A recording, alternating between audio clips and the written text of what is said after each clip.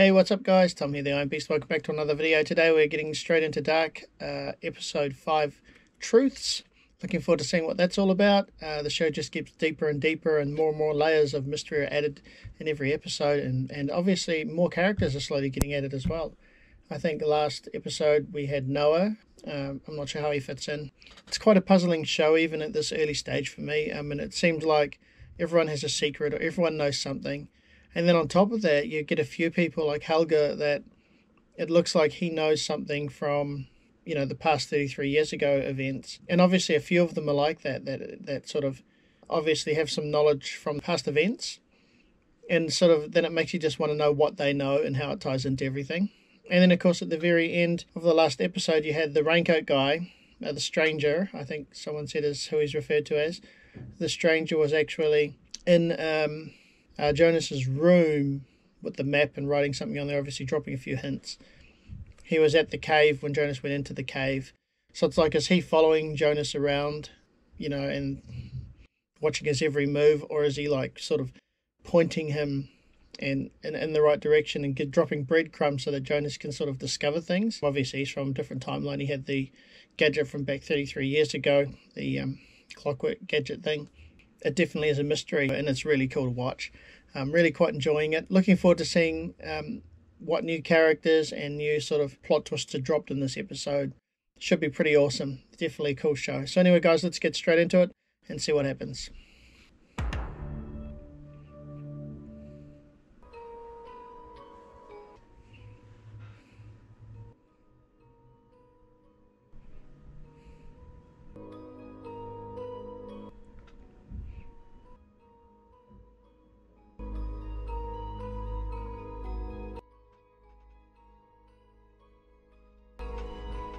She's so cute the way she's in love with him.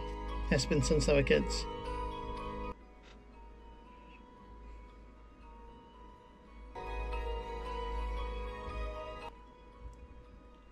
Everyone's avoiding everyone in amidst their sort of dilemmas.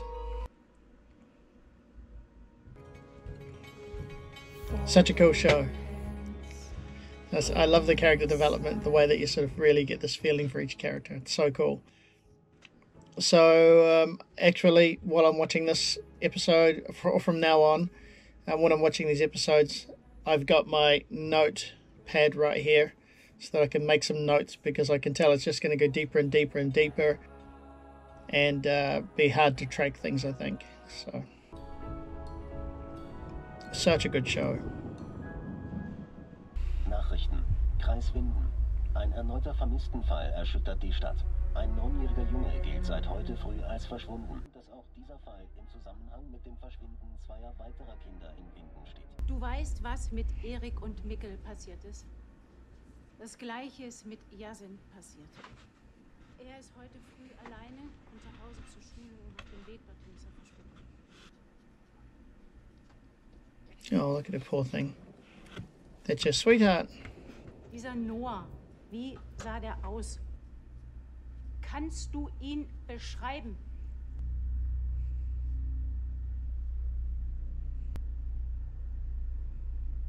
Blue eyes. Das weiß ich. Ich werde jemanden vorbeischicken. Und du wirst ihm genau erklären, wie dieser Noah aussieht. Okay? Jedes kleine Detail ist wichtig. She's a little girl. I doubt she'd have all the details unless you'd trained her on what to look at a glance and recognizable features on a person's face. I mean, a little girl's not going to know how to do that. Exactly. You don't talk to a little kid that way. Ich weiß, dass du nicht in der Praxis warst. Wenn du irgendetwas mit dem Verschwinden von Mikkel zu tun hast, oder Erik, dann sag's mir. Du spinnst. Nice. She's not nuts though. She has reason for suspicion. Because you're acting dodgy, dude. Alright, so... Das ist für dich. Willst du nicht endlich mit mir sprechen? Soll ich vielleicht irgendjemandem Bescheid geben, dass es dir gut geht? Du musst nicht sagen, was dir passiert ist, wenn du nicht willst, aber egal was es ist, du kannst es mir erzählen. Es ist bei mir sicher. Okay. So Enos seems pretty genuine. This guy knows so much. He's obviously done heaps. He's obviously travelled through time. I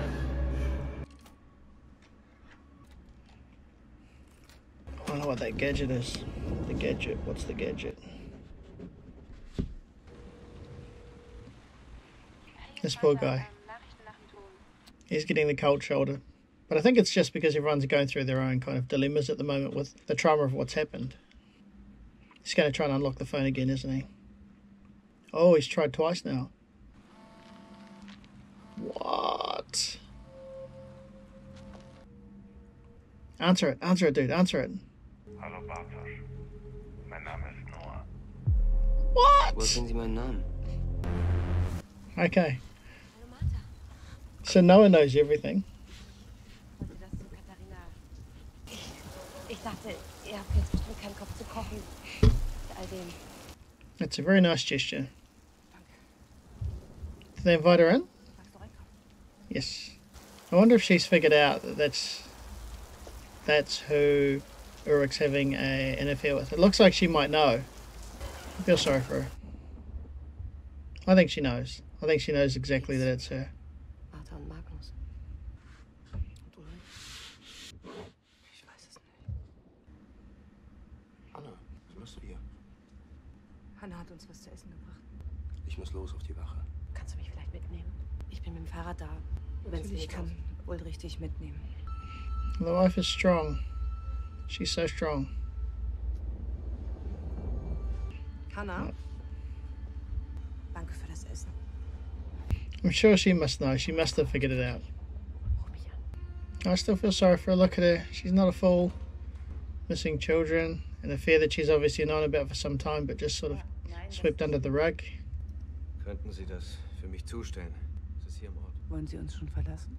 Ich muss für ein paar Tage verreisen. Aber ich möchte das Zimmer gerne behalten, wenn es geht. Selbstverständlich, das ist kein Problem. Es müsste bis heute Abend zugestellt sein. Ist das wichtig? Ja, natürlich. So curious. She's apprehensive of him. Look at her. Is she apprehensive of everyone, though? She had a tough upbringing. It seemed like her mum's really strict.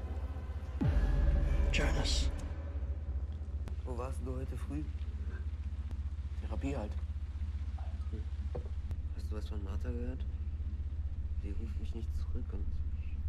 Sie wird sich schon melden, wenn sie soweit ist. Ja, hast wahrscheinlich recht. Dann lass mal zocken, komm.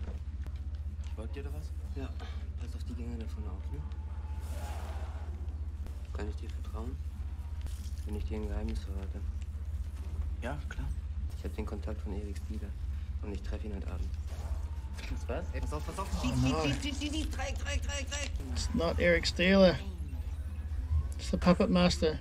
Ich gehe da heute Abend auf jeden Fall hin. Und ich will, dass du dabei bist. Nice. Kann ich auf dich zählen?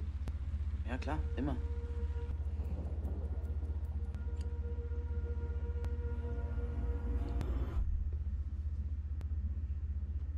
Ich bin Noah, It's Noah. Pfarrer der St. Christophorus-Gemeinde. Is it the same Noah? Ich angerufen. Glaubst du an Gott? Was glaubst du dann, wie die Welt entstanden ist? Wer all die schönen Dinge erschaffen hat? Die Welt ist durch den Urknall entstanden. Dadurch ist Raum, Zeit und Materie entstanden. Und auch die Erde. Der Rest ist Evolution. This little dude knows heaps. Und vor dem Urknall, was war da? Nichts kann aus nichts entstehen. Vielleicht ist der Urknall nichts anderes als der Schöpfungsakt Gottes. Mein Vater sagt, Religion ist Volksverdummung. Sein Vater weiß sicherlich viel, aber er weiß nicht alles. Gut, dass er dich erzogen hat, Dinge in Frage zu stellen, aber von Zeit zu Zeit sollte man auch mal die Fragesteller in Frage stellen. Gott hat einen Plan für jeden Menschen, auch für dich. Noah. I didn't check if that Noah had blue eyes. I'll have to go back. Wirklich anzurufen. Dude, you can't just turn it off after doing that with her for so long. Ich kann das nicht mehr. Nicht das für dich, ja? Irgendeine beschissene Affäre. Das kann man nicht einfach so abstellen. Ich nicht. Du auch nicht. Und jetzt sag mir, dass da nichts ist. Egal, was du jetzt brauchst, ich bin für dich da. Was ich brauche? Don't say it. Oh, dude. Ruf mich nicht an, komm nicht vorbei. Lass uns einfach in Ruhe. Dude. I'll bet he was as much to do with starting it as she was. It takes two to tango. Dude, what is up? You can't be like that to her. That's pretty tough. Ich glaube ja nicht, dass ich dich einfach so gehen lasse. A woman scorned, man. It's not gonna go well for you. She's loved him since school. Uh-oh. Dann sagt sie, wenn du erwachsen bist, dann stirbt dein Herz. Und der Satz kommt so, BÄM! Mitten in die Fresse, verstehst du? Vielleicht hast du ja mal Lust, mit mir da reinzugehen. Hallo? Hörst du mir überhaupt noch zu? Quatsch später weiter, okay? Oh, look at her, the poor thing. She's been obsessed with him since school. Das macht dich schön.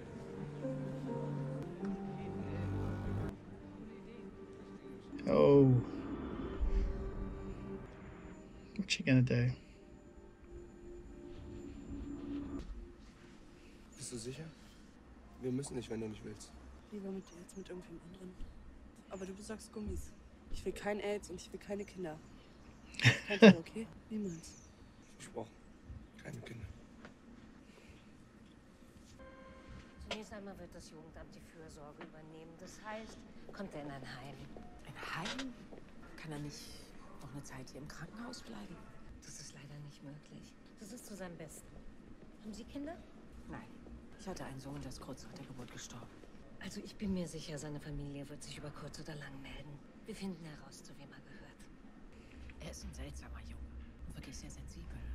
Ich hole ihn dann am Mittwoch ab. I bet she wants to adopt him.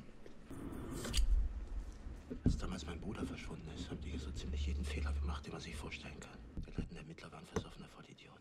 Ich habe mir geschworen, dass ich das alles anders mache. Dass ich nicht so ein inkompetentes Bullenarschloch werde wie der. Das ist 33 Jahre her. Und jetzt schau mich an. Drückt meine Frau. Mein Sohn ist verschwunden, ich kann nichts tun. Alles ist gleich. Bin ich jetzt das inkompetente Arschloch? Hast du schon mal was von dem 33-Jahre-Zyklus gehört? 33 a cycle, I was just about gonna say that. Das Jahr ist eigentlich nicht 365 Tage lang. Wir sind sozusagen immer ein bisschen aus der Taktung. Aber alle 33 Jahre ist alles wieder genauso, wie es war. Die Sterne, die Planeten, das ganze Universum ist wieder auf der exakt gleichen Position. Der lunarsolare Zyklus. The lunar solar cycle. Mein Großvater war besessen von solchen Dingen. Big Bang und Big Crunch. Nietzsches ewige Wiederkunft desgleichen. She knows Als heaps. ich klein war, hatte ich immer das Gefühl, dass mit Winden irgendwas nicht stimmt. Dasselbe Gefühl habe ich jetzt wieder, dass sich alles wiederholt. Dass es das alles schon gegeben hat. Wie ein gigantisches Déjà-vu.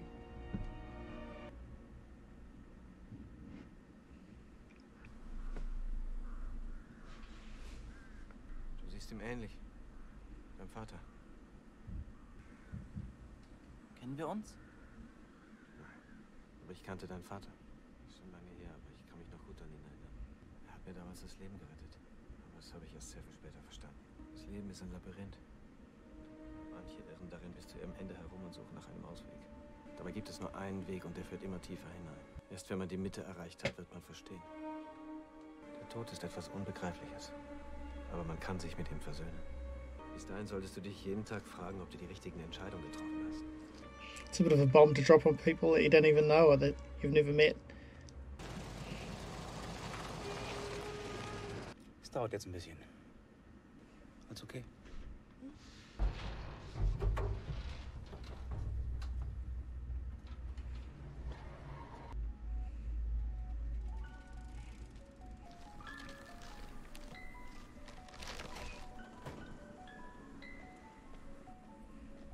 That's right, you saw him at school. Findest du mich eigentlich schön? Na, prima. Weißt du, was ich mir manchmal vorstelle? Dass ich zaubern kann. Wie diesen Kronkorken bewegen. Kennst du Houdini? Wen? Harry Houdini, einer der größten Zauberer der Welt.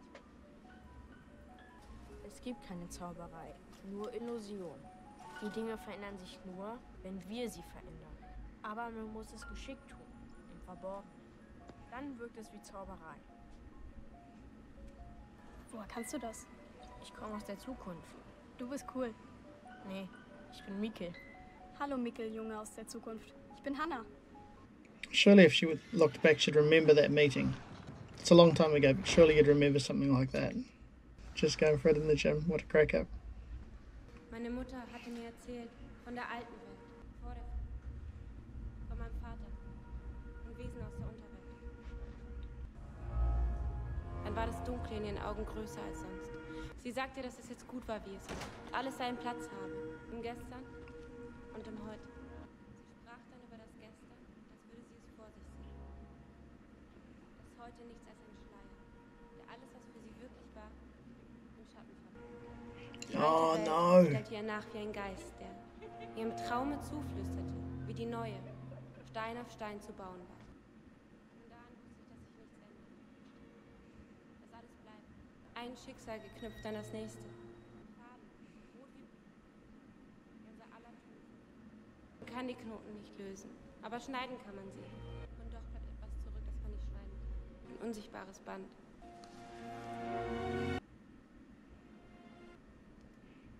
Poor Bartosz, she's getting dissed everywhere by everyone all the time.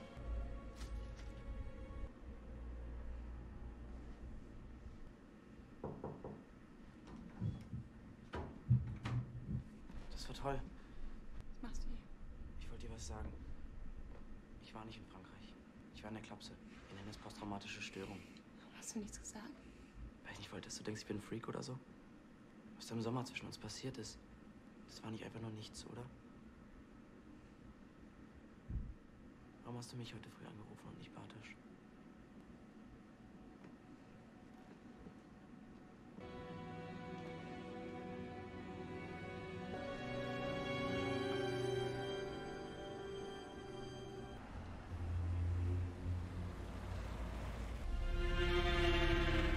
Ich bin Bartosz. Ich weiß. Dude. That's the same Noah. Willst du nicht einsteigen? Wicked. He didn't have blue eyes though, does he? And that's the Noah from the hospital that visited Mikkel though, right?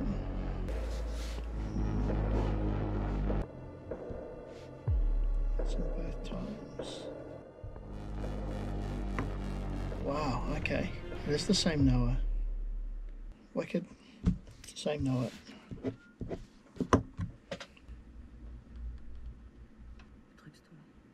That's a tough question because the answer is no, he's not now, but he was. Ich frag dich das noch einmal. Drückst du mich? Das würde ich niemals tun. She's gonna snap. What happens when she snaps? Has she got a past? Papa, wenn man etwas gesehen hat, was man nicht hätte sehen sollen. Also etwas, was nicht richtig ist. Wenn jemand jemandem etwas macht und das ist falsch. Ulrich hat ihre Brüste angefasst und hat sich auf sie draufgelegt.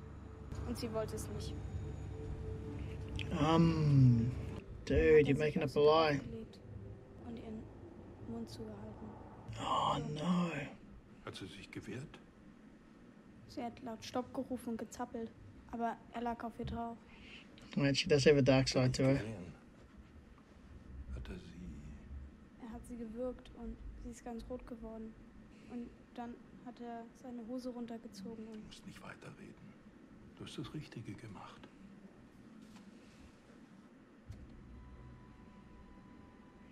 Yeah, she's got a dark past. Alright. Early this morning, when you knocked on my door. Poor dude. He's had a rough go, hasn't he? Oh. Oh, she's an angry woman.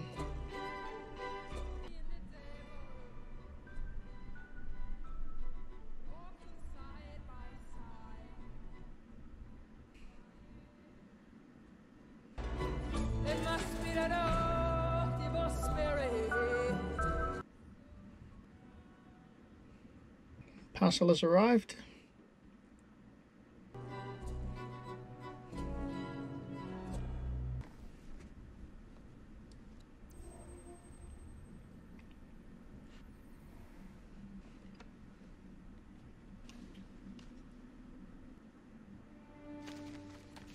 Lieber Jonas, wenn du das liest, ist alles bereits unwiederbringlich geschehen. Es kann nicht mehr geändert. Ich hätte dir die Dinge sehr gerne früher. Aber ich hoffe, wenn du verstanden hast, wie alles zusammenhängt, wirst du meine Entscheidung verstehen. Die Wahrheit ist ein seltsames Ding. Man kann versuchen, sie zu unterdrücken, aber sie findet immer ihren Weg an die Oberfläche. Wir kennen nicht einmal die Hälfte der Mysterien dieser Welt. Wir sind Wanderer in der Dunkelheit. Am 4. November 2019 bin ich durch die Zeit ins Jahr 1986 gereist. Der Junge aus der Zukunft blieb. Aus Mikkel wurde Michael. Niemals Wenn du dies liest, bin ich bereits gegangen. Sowohl als Junge als auch als Mann. Ich hoffe, du kannst mir verzeihen. Alles ist miteinander verbunden. Mikkel. Michael.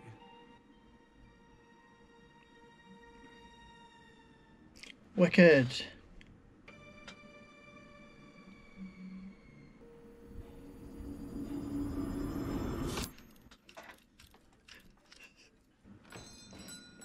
Unreal.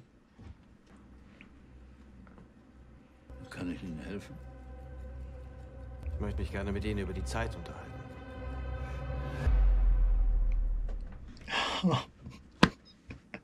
This show's getting better and better. That's awesome. This show's just getting better and better. Okay, so Mikkel is Michael, and was that Jonas's dad? I'm pretty sure it was that Jonas's dad? I'll have to go back and rewatch. I should have probably taken notes and all this kind of thing sooner, because it's definitely going to help piece the puzzle together, I think, in some way. But it's absolutely awesome just to see the characters sort of unraveling a bit more and seeing a bit more depth about how everything links together. Really love it. The one thing that I'll have to go back and watch, which I didn't think Ulrich was forcing himself upon, the girl. But then at the end, wasn't that the girl with, like, wounds on her face and stuff like that? I thought Hannah had just made up the lie because, obviously she was a little bit ticked off that she had seen Ulrich with the other girl. But yeah, I'll have to go back and watch it and see what was happening. And no doubt I'll see it when I start editing anyway. Cool thing about doing these as a reaction and editing is I can react now, which is what you see, but when I go back and edit it, I get to rewatch all the bits that I missed in between. So going into the next episode, as much as is possible anyway, in this kind of bird's nest of mystery, at least I sort of have a chance to solidify what was in the previous episode before I go forward. But yeah, absolutely loving it. It's really cool. Keep those hints and tips rolling, guys. I have my notepad down here now, so that's going to help me piece everything together, hopefully. But yeah, really enjoying it. Thanks for joining me.